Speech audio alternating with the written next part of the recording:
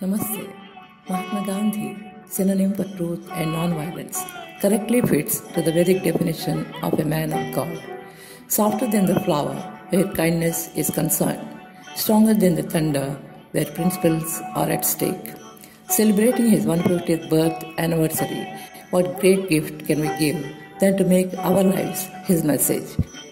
Then we have to acquire at least a small proportion of bhakti, jnana, and karma yoga to fulfill his wish to revolutionize world's outlook upon peace and war.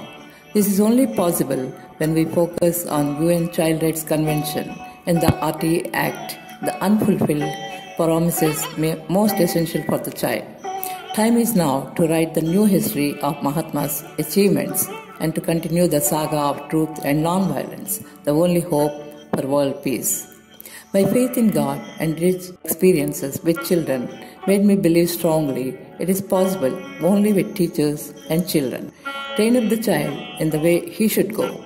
Even when he is old, he will not depart from it, says the Holy Bible.